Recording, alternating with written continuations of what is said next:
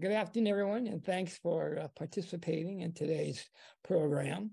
This is a program, I've done this kind of program for a really long time, and I always like talking about whaling. It's one of my favorite subjects about Monterey. One of the things that got me interested in Monterey history, actually. Well, I grew up in Monterey, and I've always had that interest.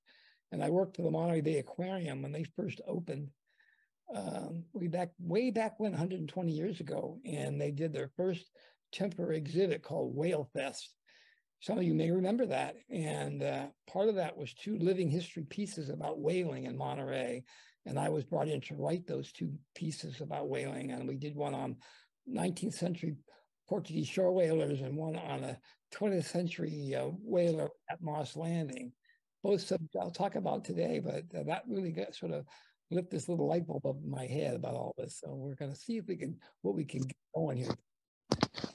But the wedding story is a little different here in Monterey than it is in a lot of the places. And it played at one time in the 18th century, 19th century, whaling was very important to the world's economy, and the world ran on whale oil. So whale oil was a big business. Anybody who's been to the East Coast, spent time in cities like Nantucket and New Bedford, where there was a big whaling economy, and I went to a conference in New Bedford several years ago, and what stuck out to me at every corner there was one time a bank, all core of the whale industry here.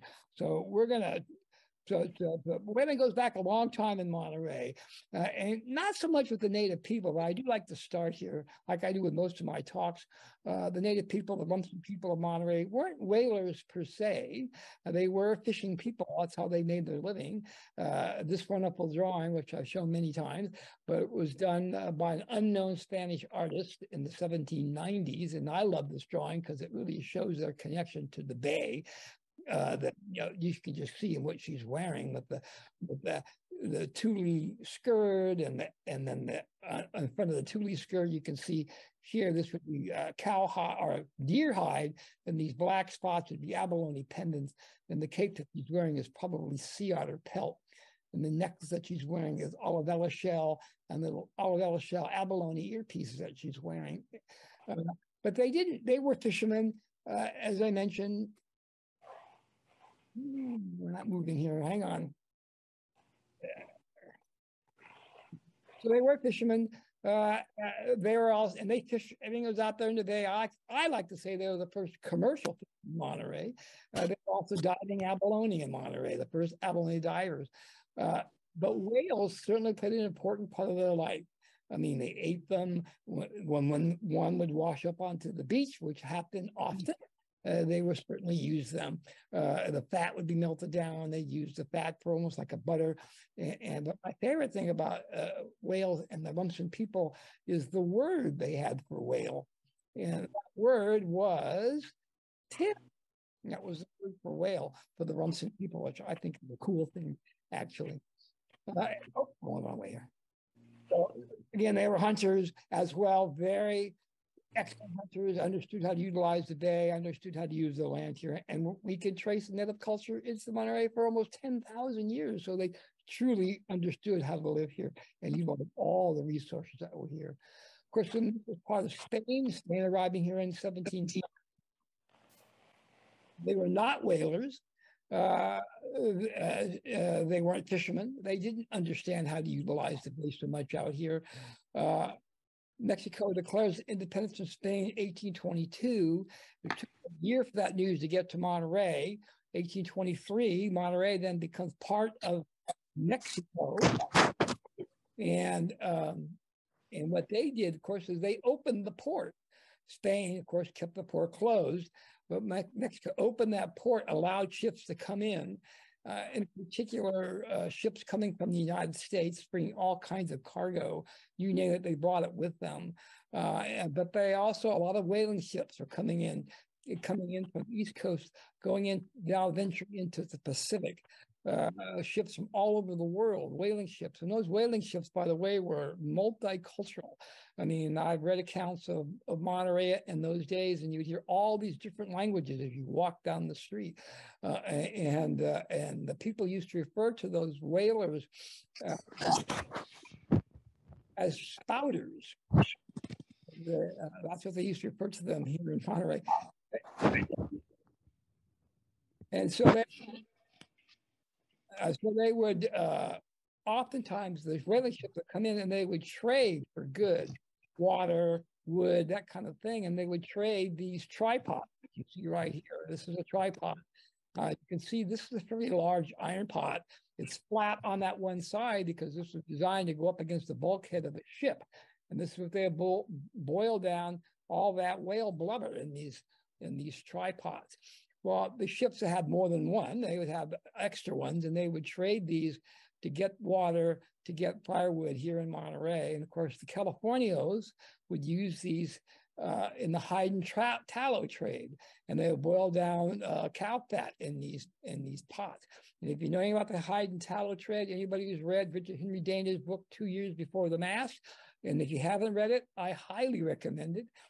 Dana's descriptions of Monterey in the 1830s are the best descriptions that exist about Monterey. And he hated Monterey, hated California, but he wrote wonderful descriptions of the life here, of the people here. And the whole hide and tallow trade is while these ships are coming in to California, into Monterey, was of course to get cowhide, because the Californios were into raising cattle. They're into raising beef. That's what they did. They didn't understand how to utilize the bay. And so they would raise cattle, they'd sell these cowhides. The cowhides were referred to as Californio bucks. Each cowhide represented $1. And they line up along the sailors and line up along the beach there near the custom house and pass these cowhides over their heads one by one, like you see in this picture. Perhaps you all heard that term. We're passing the buck. We're passing that Californio buck.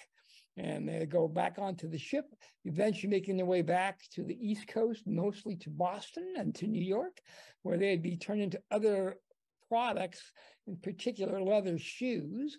But to me, the most important product were big leather conveyor belts that went into factories that turned machinery parts, and the other products eventually come to California. So all kinds of works like in a big circle here. Chinese fishermen arriving here in the early 1850s also were not whalers, but they did utilize everything that appeared in the bay out there. They did understand that part of it. And they also would certainly utilize any whale that washed up onto their beaches, which would happen from time to time. So whales certainly played a part in their life as well. Around the same time that these whalers arrived in Monterey, about 1852, 1853, this gentleman and his wife arrived here. The gentleman's name is John Pope Davenport. John Pope Davenport was a New England whaler from New Bedford, Massachusetts. If you ever read Moby Dick or seen the movie, that's his story. About 1853 or so, he had just got married the young woman. Her name was Ellen. John Davenport was about 50 at the time, and she was about half his age. And well, you know, she didn't want to go on these long 3, 4, or 5-year whaling cruises anymore. You know, she wanted him to stay home, and he wasn't ready to retire. So he says, honey, let's compromise. I mean, that is the basis of any good marriage, right? You compromise. And so he said, let's move to California. Let's move to Monterey. And so he packed up his wife. He packed up a Portuguese whaleman who worked for him, along with some whaling equipment. And they came and sailed to Monterey, came into Monterey Bay, and they moved into this house you see right here. Of course, this is the first brick house. The house was built by a guy named Galen Dickinson. Dickinson came to California, came to Monterey via the Donner Party. If you know that story of the Donners, of course, it was a big group of people, a wagon train. And when they got to Salt Lake City, half that group, or a small part of that group, said, hey, we heard this new shortcut going through the Sierra Nevadas. We're going to go that route. The other half said, no, we're not taking that chance. We're going to take the old way around the southern part. He went the old way, so he did get stuck in the Sierras, but he came to Monterey, looked around, said, I'm not living in some old adobe. Heck with that idea. And he had these bricks made here in Monterey and built this brick house, but he never lived in it because gold was discovered on the American River. And he took off for the gold fields. When Davenport arrived here in Monterey, the house was empty. He was able to acquire or rent the house, and he moved into it with his wife, Ellen, and his Portuguese whaleman. put an ad in the local newspaper looking for whalers. Now, there are no whalers living in Monterey in the 1850s, but he was able to find a crew, and they spent a season, mostly him training these guys how to whale, and they had a lot of problems and a lot of mishaps. And the price of whale oil dropped at one point. So after that first season, he kind of shut it down, the operations here, and he left Monterey and went down to Mexico to a place called Scammons Lagoon. Scammons Lagoon is where the gray whales go to every year to calf their baby, their gray whales, but they go down to calf their whales every year. And it was actually discovered by Charles Scammon, who was a whaler. And he spent a couple of seasons down there, and then eventually Davenport does come back to Monterey and has a whaling station up near the First Theater, actually in the First Theater. But around that same time, a group of Portuguese whalemen in the 18th century and 19th century, when whales and whaling products were something this country really needed to have, the big whaling companies at Nantucket and New Bedford would go on those 3, 4, and 5-year whaling cruises. Usually the first place they went to were the Azores, which are the little islands off the coast of Portugal, and pick up these Azorean whalers who are known to this day to be great whalers, and sailed on eastern seaboard and around the Cape Horn and up the California coast, all the way up to Alaska, all the way across the Pacific to Japan. And they wouldn't return to their home port till they filled the whole of their whaling ship with whale oil. And this could take up to 5 years until you got home. But something happens in California in 1848. Gold is discovered on the American River. And all these whale ships come into San Francisco. I mean, let's face it. Let's say we are all part of a whaling company out of Nantucket. Had to smell dead whale every single day for the last 2 years. And they told you there was gold up in hills for the taking. What are you going to do? Heck with that whaling. I'm getting me some of that gold. That's exactly what these Azorean whalers did. When they got to those gold fields, though, they found out that it wasn't as easy as they were told. So he said, the heck with that. I'd rather be whaling. So go back to San Francisco, but they have no money because they didn't get any gold, and they have no way to get home because everyone had abandoned their ship. So they were kind of stuck. So around 1854 or so, 17 guys are sitting on the pier in San Francisco and heard about Mr. Davenport's operations in Monterey. One guy goes, yeah, Monterey. Sure looked a lot like home, and there are a lot of whales down there. So migrated down from San Francisco and set up a whaling station right next to the brick house there, and began whaling what they called the old-fashioned way. The little teeny 28-foot boats, 6 guys in a boat. Can you imagine hunting a 100-foot blue whale in a little teeny boat like this? This is how they would do it. They'd row or sail out to the whaling grounds. They'd see a whale. The guy at the bow here would yell out, "Baleia," which means whale in Portuguese. Fired this gun called the Greener's gun, because it was invented by a guy named Greener. Has a harpoon in it with a rope attached to it that was attached to the boat. Now, this gun was not designed to kill whales, but in fact was designed to slow them down. Now, if you're a whale and hit with a sharp harpoon like this, what are you going to do? Sometimes these whales would turn and sink these boats, or sound or dive to the bottom. These guys fast enough and cut the rope, they got dragged down with them. Most of the time, the whale will start running through the bay, dragging these guys behind them for hours at a time. And all the people that lived in Monterey in those days would line up along the coastline and watch these guys get dragged through the bay. They used to call that a Nantucket sleigh ride. Finally, the whale would slow down. They hit it with big, long hand harpoons, and yes, they would kill it, and that was the name of the game. Then usually the whale will sink. So they'll put markers out there because it will float back to the surface about 10 days later. Anybody ever raised goldfish? You know how that works out there. And then they would tow it back to the beach where they'd strip off all the blubber because all they're after was the blubber. And so the whaling business was very dangerous. They usually went out with 2 boats in case there was a problem. They would work with 2 boats, but there's been a lot of written descriptions about whaling, and I want to read you a couple of them. In 1862, there's a guy named William Garner who came to Monterey. He was with a geological survey team that for the United States government. They came to do a survey of California, and they spent time in Monterey. And Brewer, who wrote another great book called Up and Down California, wrote this about Monterey whaling. By the way, Monterey Bay is a great place for whaling. 2 companies are at work, and already over half a dozen whales have been taken here. On Wednesday, we saw them towing one in, and on Thursday morning went down to see them cut him up. He was a huge fellow, 50 feet long. Last year, they caught one 93 feet long and made over 100 barrels of oil. After stripping off all that blubber, the carcasses are towed into the bay and generally drift up on the southeast side. The number of whale bones on the sandy beach is astonishing. The beach is white with them. Hundreds of carcasses have there decayed, fattening clouds of buzzards and vultures. The whales are covered with thick black skin. The tail is horizontal. They have no fins, but a pair of huge paddles, one on each side, oars, as it were, like great flat arms covered with skin, 3 or 4 feet wide and 12 or 15 feet long. The ball and socket joint, which attaches the paddle to the body, is wonderful. The ball is as large as the end of a half barrel. The barnacles grow on the skin in great numbers. I will try to collect some if they do not stink too badly. That's the main reason they towed them off the beach there, because the smell was absolutely horrendous. But as I mentioned, very dangerous work.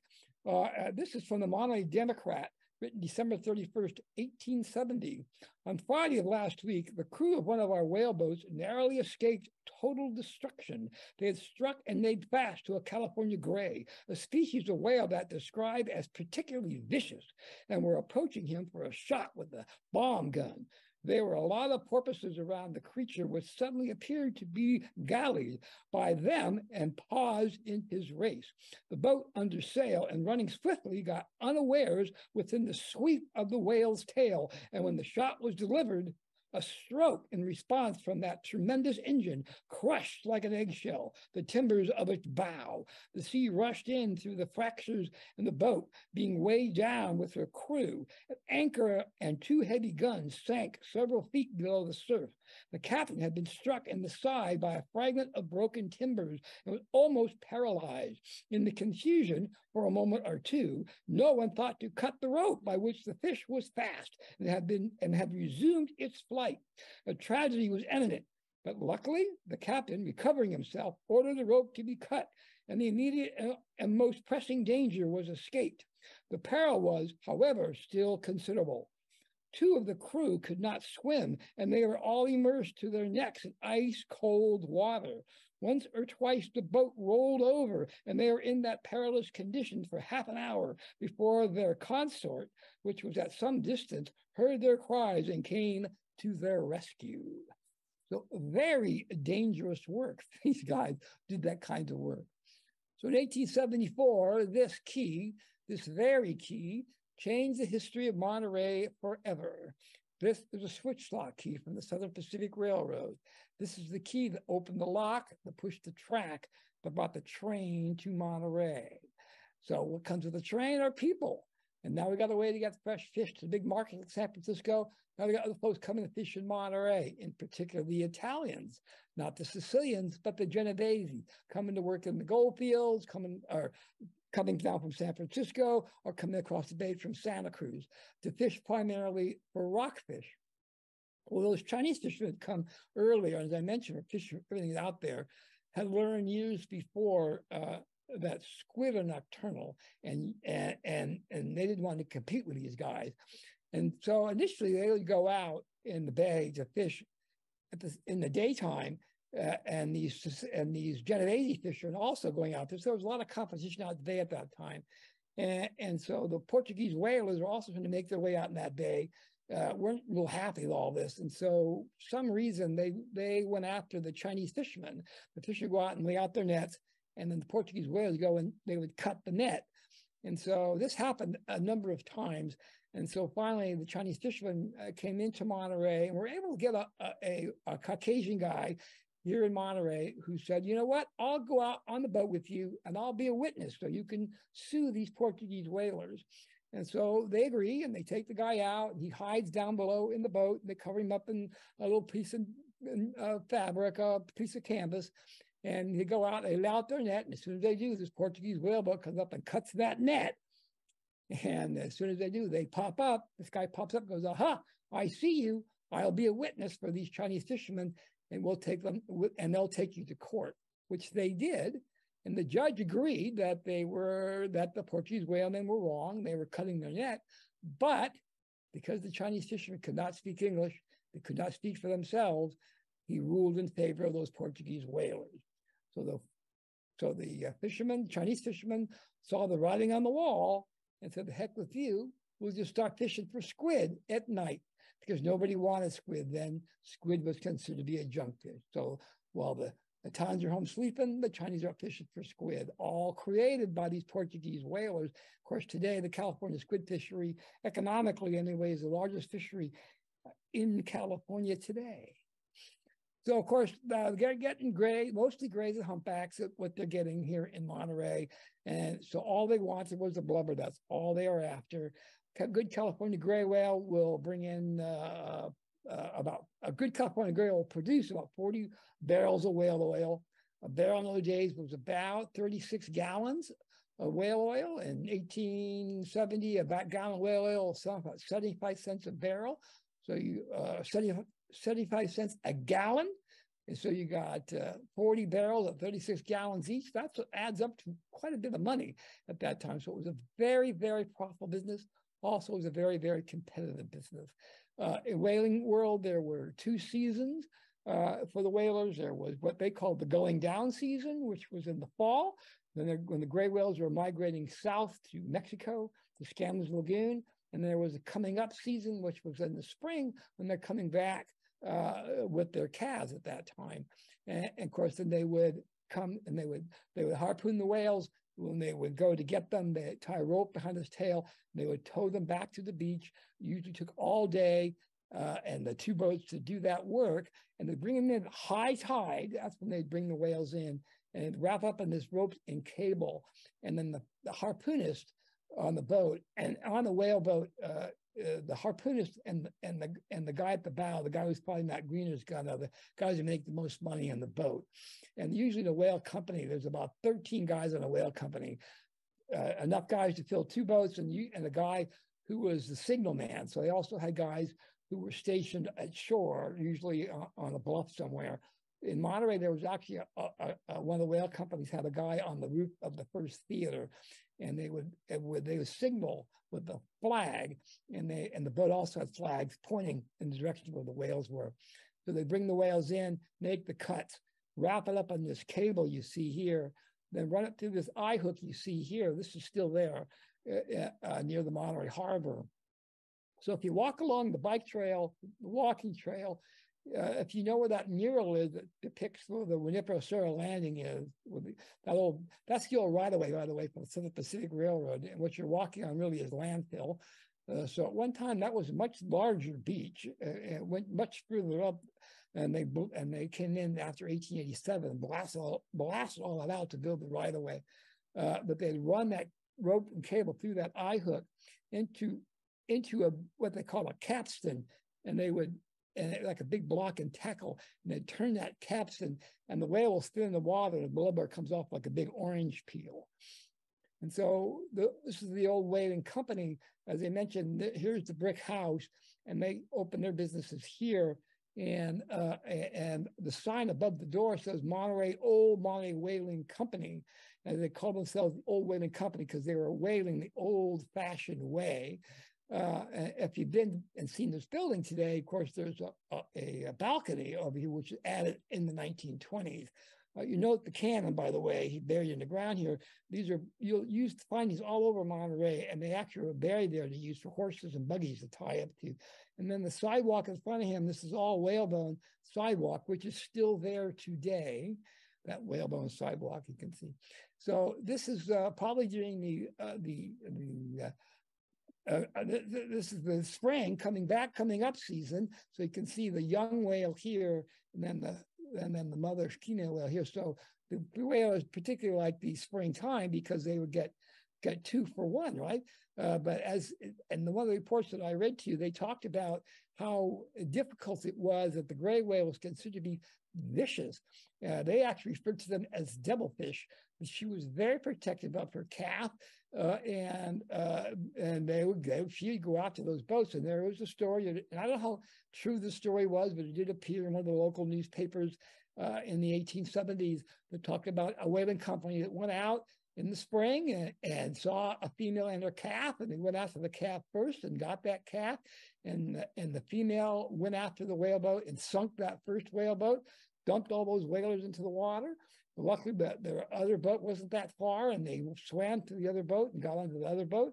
She went out that boat and sank that one as well, and put those other. So all of a sudden, there's 12 whalers in the water there. Luckily for these guys, there was some Chinese fishermen out there who picked them up.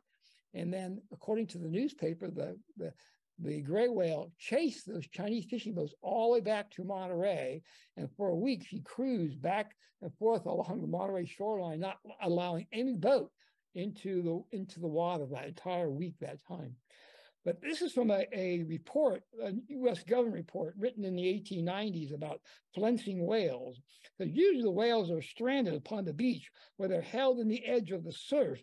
While the process of flensing or cutting in as performed, the blubber is taken off in large oblong flitches or square pieces, one or more men standing upon a whale and cutting vigorously with sharp spades. When one side is stripped, the animal is rolled over by tackles.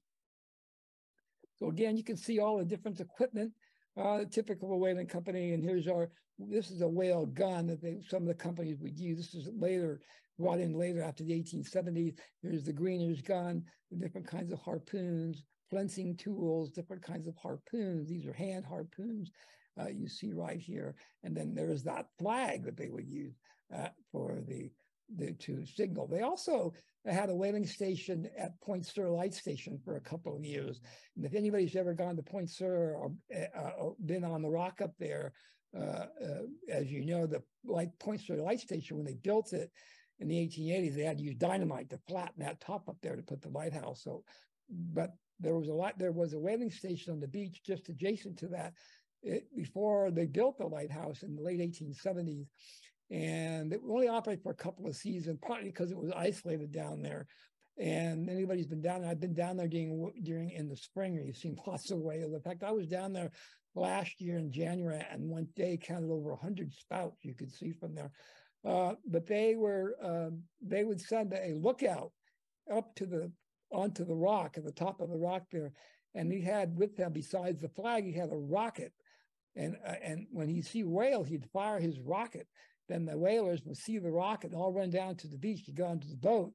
And if you got a boat, by the way, you get paid. That's how you got paid. You had to get working and go out and work these whales and bring it back and process them on the beach down there. Very hard work. And by the way, it was never full-time work either. It was always part-time work. And so these guys were, besides, they were also farmers and dairymen and ranchers, other kinds of things. This is the whaling station, the Carmel Whaling Company, that was initially opened in Monterey in 1861, and then or 1871, and then moved to or 1861, and then in 1862 they moved to Point Lobos. And this wonderful painting done by Charles Scanlon, the whaler. You can see, if you all know Point Lobos, of course. This is Whaler's Cove that you see right here. And Charles Scanlon wrote this wonderful description of this whaling station. He says, the localities of several of the stations are quite picturesque. Some of them are nearly concealed from seaward view, being inside some rocky reef or behind a jagged point with outlying rocks upon which each successive wave dashes its foam, as if forbidding the approach of ship or boat. The one which most interested us is half hidden in a little nook in the southern border of the Bay of Carmel, just south of Point Pinos. Scattered around the foothills which come to the water's edge are the neatly whitewashed cabins of the whalers, nearly all of whom are Portuguese from the Azores or western islands of the Atlantic. They have families with them and keep pig, sheep, goat, or cow prowling around the premises. These with a small garden patch yielding principally corn and pumpkins, make up the general picture of the hamlet, which is a paradise to the thrifty clan in comparison with the home of their childhood. It is a pleasant retreat from the rough voyages experienced on board the whale ship. Now that is a beautiful description of the whaling ship you see right there. So here is my absolutely favorite painting in the history of Monterey paintings that exists today. This wonderful painting done in 1875, of course, called The City of Monterey. It was actually done, the idea of producing a poster out of it, but it never was. But I absolutely adore this painting, and what you see, all this incredible things going on here. I could literally do a 2-hour lecture on just what you see in this painting here. There's 2 whale boats in the water here, and they're pulling a whale behind them. Here's the Pacific Steamship Company wharf right here. Monterey Wharf is right over here. Of course, here's the Monterey Salinas Valley narrow gauge coming into the station right here. And then there's the town of Monterey. And then here is all that whalebone on the beach that you see that we now call Del Monte Beach. And then here is a guy in a wagon. Let's see, what has he got on that wagon? We'll look at a close-up here. This is pulling in that wagon. He's got whalebone on the back of that whalebone. So what is he doing with all that whalebone down there? He is selling all that whalebone. They're producing things like this right there for the tourist trade that's coming to Monterey. They're producing all these kind of products. This is the San Carlos Cathedral that's carved out of Monterey or out of whalebone. And of course, and with abalone inlay that you see right here, this actually is a candle holder for what they call a votive candle. And I actually founded this piece several years ago on eBay. eBay was the museum curator's absolutely best friend, at least it was at one time. You found things you thought you would never see. Of course, the person that was selling this didn't know what it was, and they were selling it as crushed coral, but I knew exactly what it was. This piece, by the way, you can go see this today. It's actually on exhibit in Terry Trotter's art gallery in Pacific Grove. And if you haven't gone to Terry Trotter's gallery, you should go. That, in my opinion, is the best museum in all of Monterey. The whole history of Monterey is in that art gallery, and I really recommend you go to see it. But I'm going to back it up again because I love this painting. And there's another description of that beach here. It says, this is from the Monterey Weekly Herald from May 30th, 1874, just around the time this painting was done. The beach around is strewn with the vast bones of these mighty mammals, and appears as if the whole ocean had repeatedly poured into this last receptacle all its relics of cetacean mortality. Yet every year does this patrimony of whale decay still exhibit an increasing size, a fresh and wider boundary. One may travel miles through apparently endless rows of ghastly skulls, mighty ribs and vertebrae piled yards in height and white as monumental alabaster. Of course, as I mentioned, they're doing all kinds of things with this. Besides making those trinkets for the tourists, they're also making sidewalks. All the sidewalks in Monterey at one time were made out of whalebone.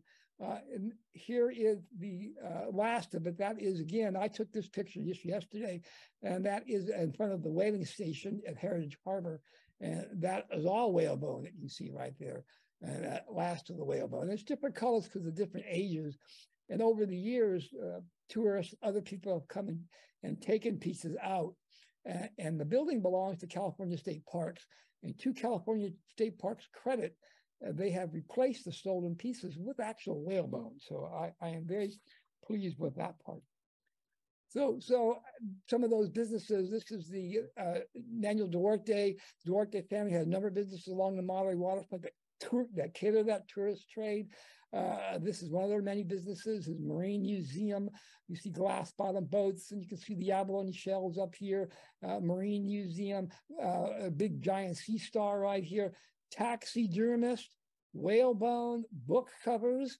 And I have one of those book covers, and it's cut whalebone, and you go through it. It's tied with this beautiful pink ribbon.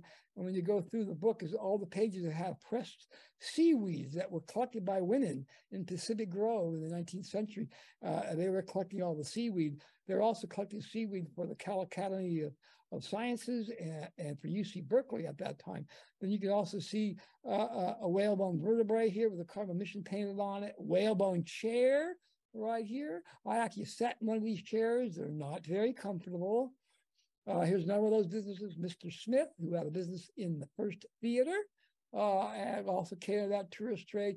When the Hotel Del Monte opened in 1880, in particular, they stops at those businesses and buy their trinkets to take home. You can see all the whalebone products behind them here. These three-dimensional mosaic, three-dimensional cutout of the Carmel mission here, all made out of whalebone with abalone inlay here, and fancy rope work and more abalone shell down in here. And if you note too, the floor is all made out of sand down there. And then the Hotel Del Monte, which opened in 1880, it was a fancy railroad hotel. By the way, they built this hotel in 3 months. It opened in June of 1880. It was at one time the fanciest hotel in the world. And what it really was what they called a winter hotel. And market hotels for the rich folks that lived in Boston, Philadelphia, and New York. Hey, you got those cold winters, come to Monterey. Spend a couple of months at the Hotel Del Monte. A lot of folks that do that. Now you got these folks come to stay in your hotel. Well, you got to have stuff for them to do. So they created that 17-mile drive, and they had all kinds of games and beautiful gardens, and eventually had golf, and they had polo, and they had sport fishing in the Monterey Bay. I've talked about this before in other programs, that it was sport fishing that really created and changed technology that really created the Monterey commercial fisheries in Monterey. But they also focused a lot on the whaling history in Monterey and the whaling fishery in Monterey. And that was a big part of visiting the Hotel Del Monte. In fact, the whaling industry in Monterey was very profitable, as I mentioned, but it really began to slow down after 1874, not because these guys took too many whales, because the truth is they never took that many. They lost far more whales than they actually ever got. But what happened really was that other products were invented that began to replace whale oil. In particular, kerosene came on the market, and they couldn't compete with that. And so they became full-time farmers, ranchermen, dairymen, other kinds of fishermen. It was Portuguese whalers that are the tuna fisheries in California. So next time you eat a tuna sandwich, you can thank a whaler for that. But I believe that there was one company that continued to operate strictly for the tourists who were coming to stay at the Hotel Del Monte. I believe the hotel actually paid them, had a contract with a whaling company to whale strictly for their guests at the hotel. This is a newspaper story that appeared in the San Francisco Call, 1892. There she blows in Monterey Bay. And the story says, in the state who wish to witness the novel sight of capturing and killing a whale need not now repair to Alaska, but they may look out of their windows at the Hotel Del Monte at Monterey. And there on the broad bay, they can contemplate the curious performance. The manager's hotel is serene. He no longer yearns for a sea serpent or a low, rakish craft displaying something in her mainsail, which was believed to be skull and crossbone. He has the whale fisheries in attraction, which, like Katasha's elbow in the opera of the Mikado, people come miles to see. For whaling has become an industry at Monterey. All day long, there's lookouts stationed upon the bluffy headland above the beach, spying out over the seaward horizon, for there she blows. I don't know how much money these guys were making for a hotel, but I'm sure that's what they were doing up there. So this is a gentleman named Otto Sabaru Noda. Noda, and I've talked about Noda a lot in this program, was a Japanese immigrant who came to Monterey in about 1896, and was the guy that really created the Japanese fisheries here, the abalone fishery in particular. The man standing right behind him on the left there in his, or I guess to be on your right, and the mustache is Janosuke, this guy right here, Janosuke Kodani, and in about 1900, Noda there was a need for whale oil in Japan, and Noda created a small whaling company that operated out of Point Lobos. And it was unique, and it was made up of Portuguese whalers and Japanese whalers. We know who those guys were. I've seen their names.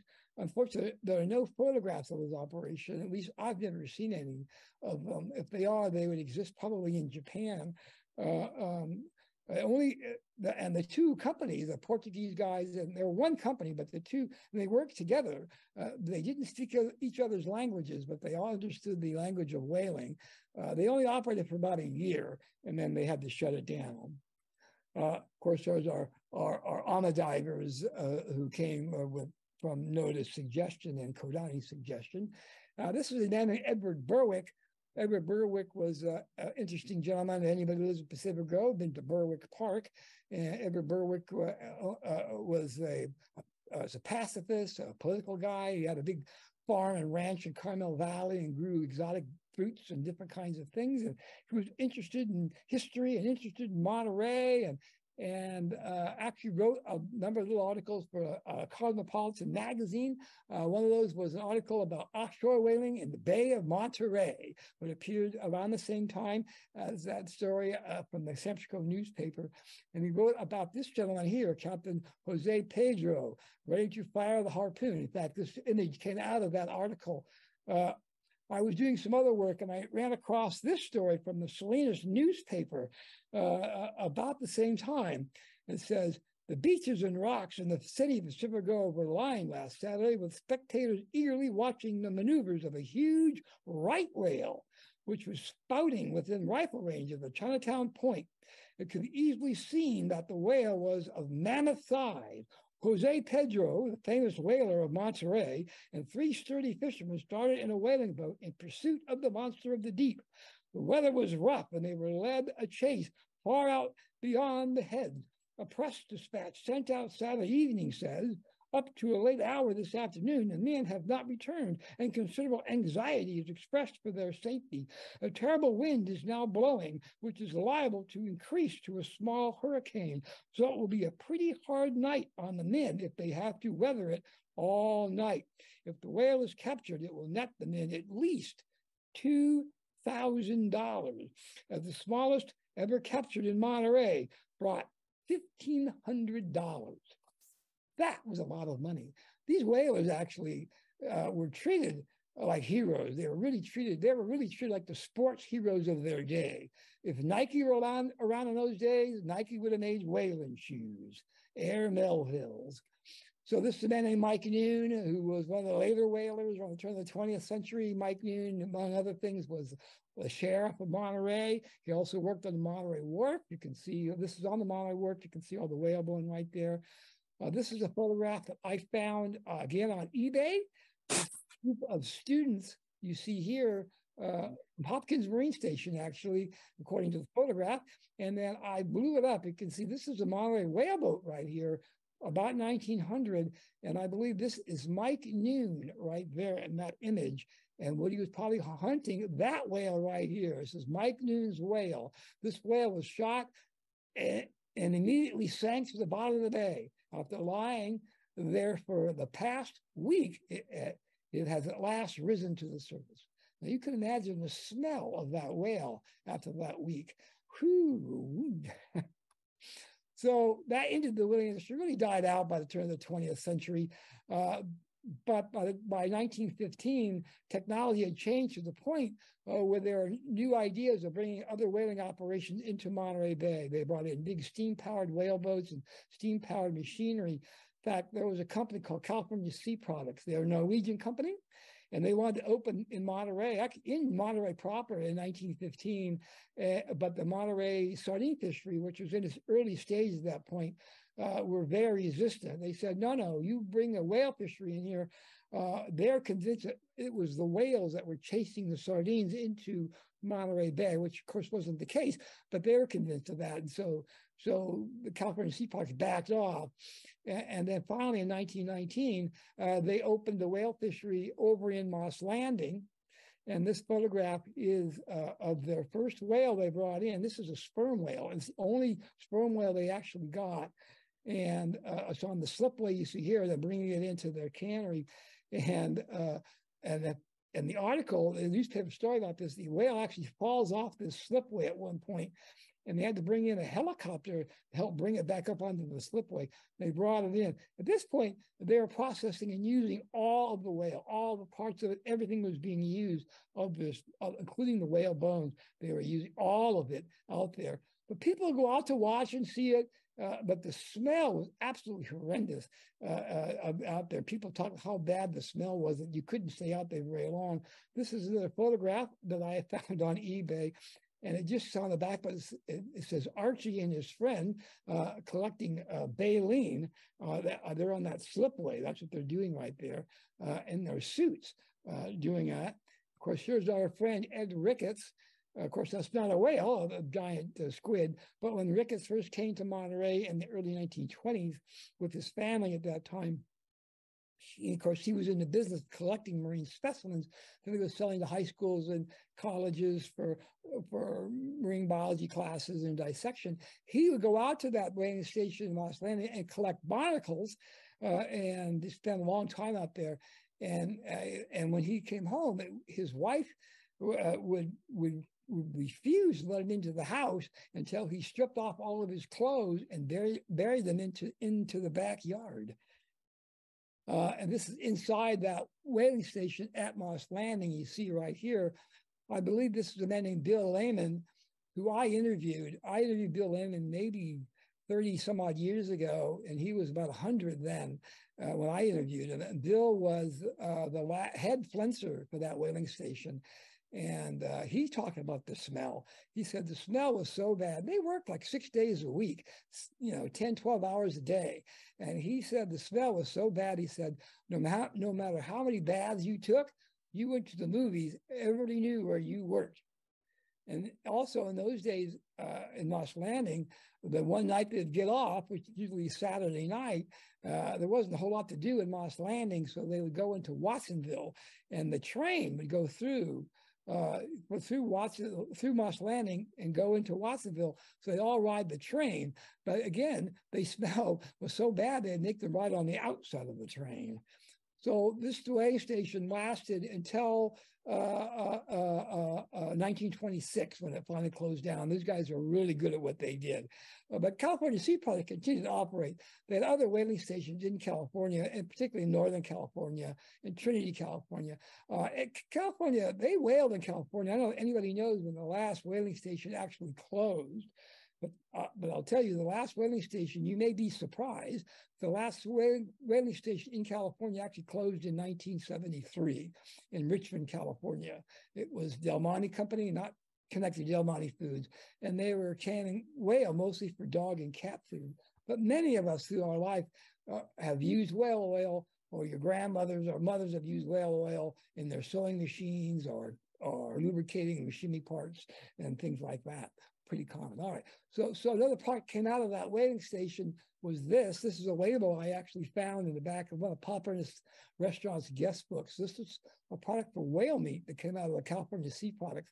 And they were shipping the tail to the Sea Pride Cannery on Cannery Row, which was the only Japanese-owned cannery on Cannery Row.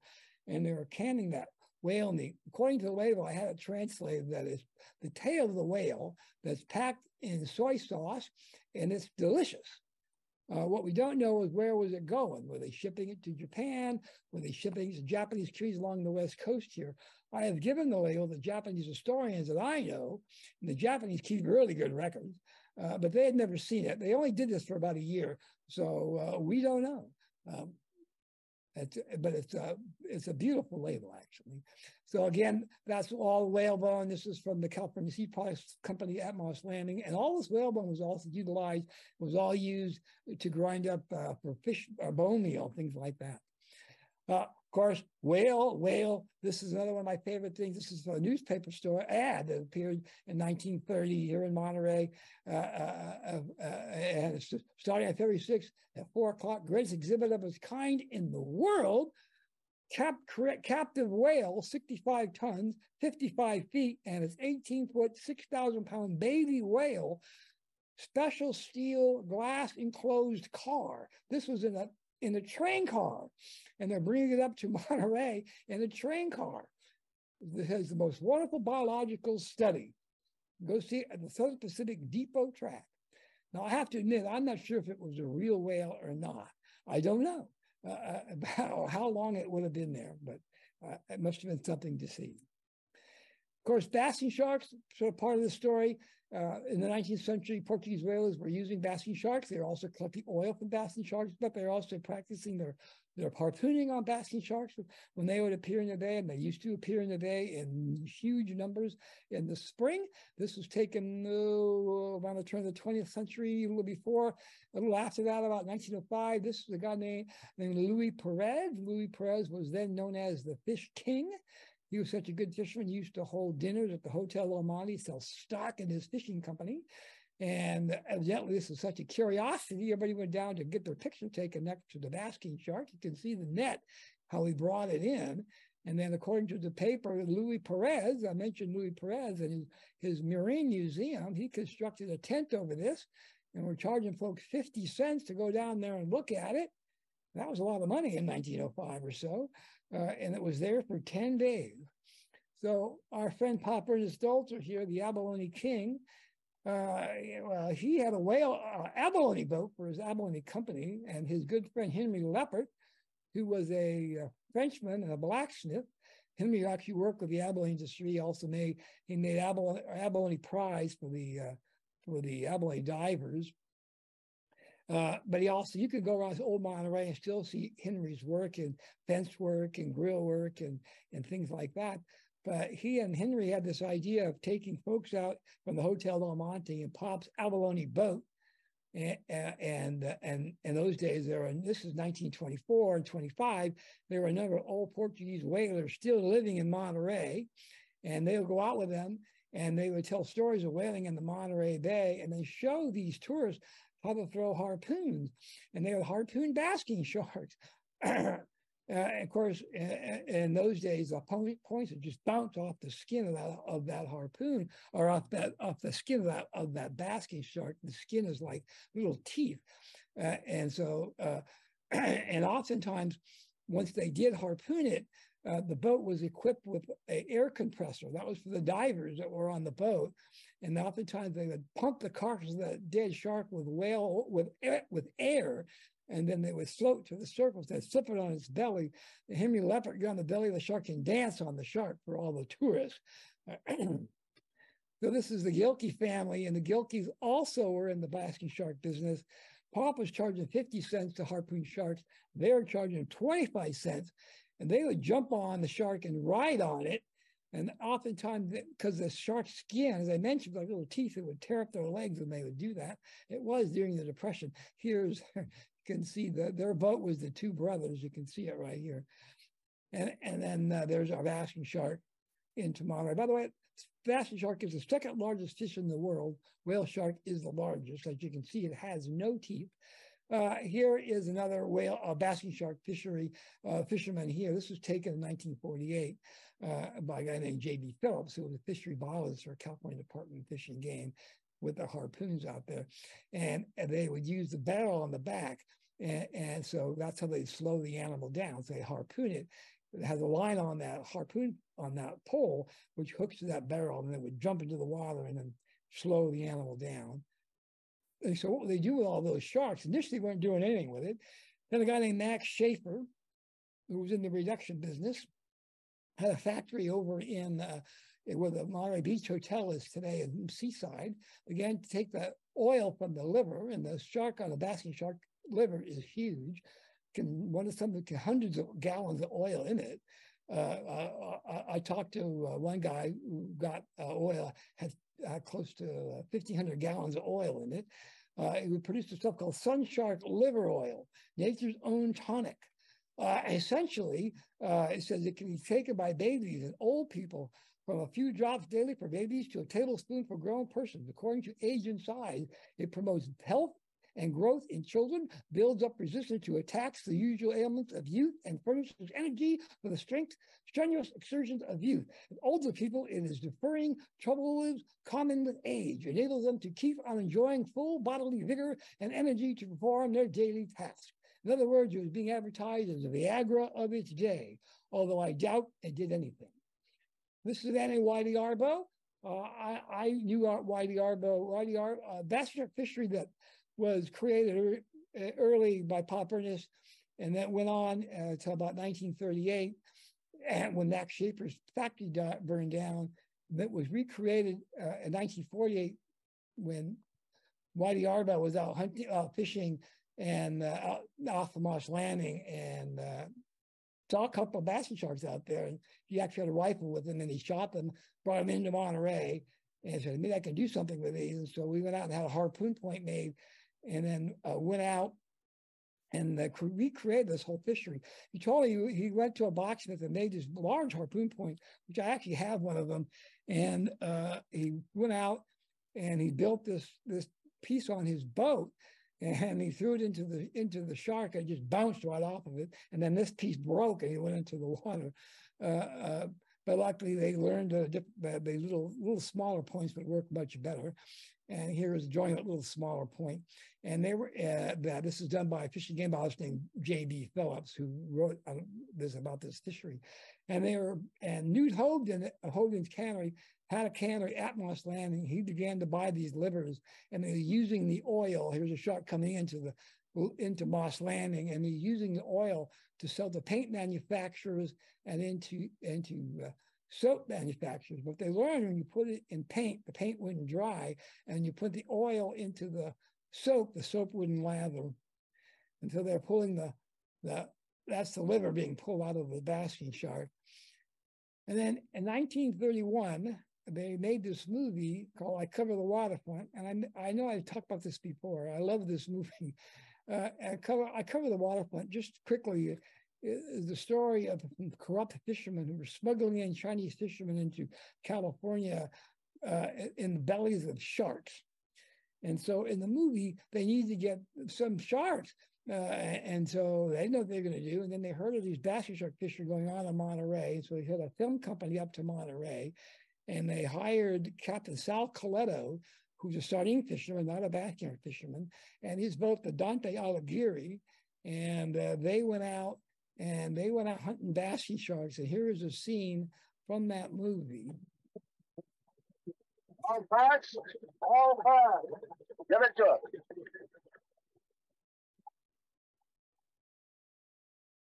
Easy now, easy.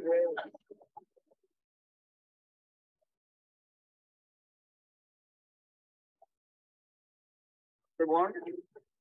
No, it's big enough to swallow a man. Why you fish for shark when truly, bro? There's no money in shark. Release for us.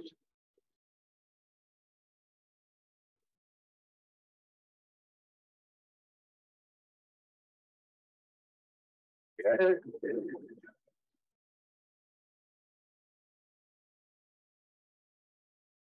Okay.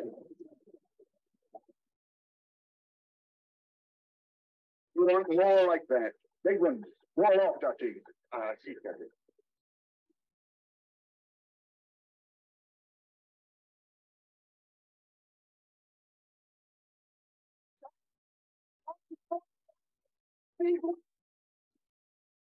I'll say it's a big one.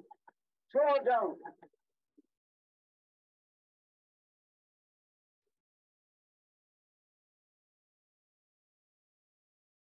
Let's go.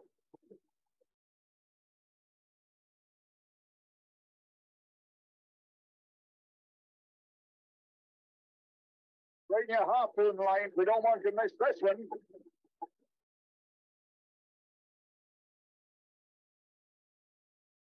He's a big cruiser. Easy, Capitan. Easy.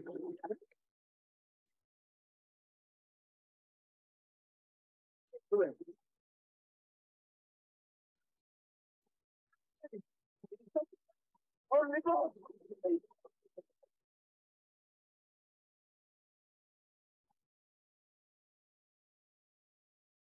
Get it done quick.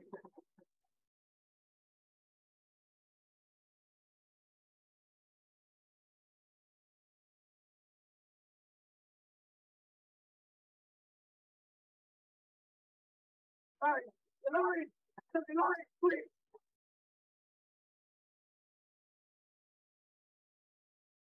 He's found him. Look out! He's hitting for the bottom. Oh, they're both calling us.